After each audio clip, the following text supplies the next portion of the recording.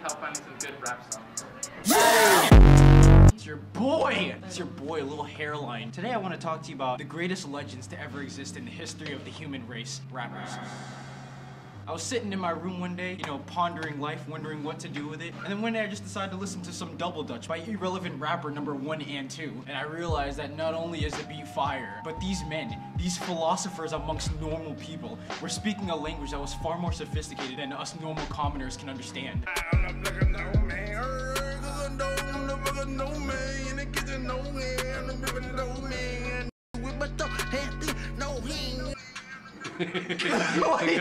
There's no English here. I can't stand mumble rapping, okay? I define mumble rapping as when a rapper is so unintelligible that the listener is unable to understand or interpret lyrics because there practically aren't any. The issue that I have with mumble rap is that it all started out with SoundCloud rappers, with the occasional mainstream rapper doing it because they thought it was like cool or something. Now I can't think of a single rapper that doesn't make at least one line of just complete gibberish. This trend has seeped into the mainstream rap, and now we got people like Future losing a whole synaptic cleft midway through the song.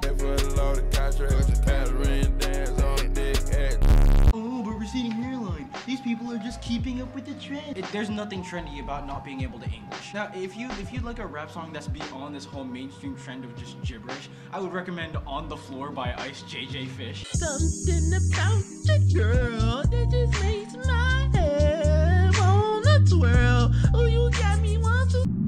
Seriously, if you really wanted me to recommend a song to you, I could say a pretty good song, at least to me that is. It would be Transportin' by Kodak Black, or literally listen to anything that isn't blocked by the school's ad blocker. The thing about Transportin' is at least I don't have to Google every single lyric or a whole paragraph of just lines just to understand the song. Besides the occasional slang, I don't have to search up every single line. I guess the same can apply to a slew of Kodak Black songs, so he checks in with me.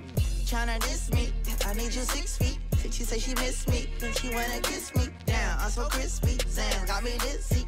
Trouble me, I ain't shot, I keep that glitzy. But in conclusion, we need to stop this. There's no need to support rappers that literally think their fan bases aren't smart enough to understand proper English. You should be insulted that any rapper would slap together lines of pure stupidity and then make you pay for it because they think you're not competent enough to understand just a few words. Anywho, this was your boy, Receding Hairline, signing out.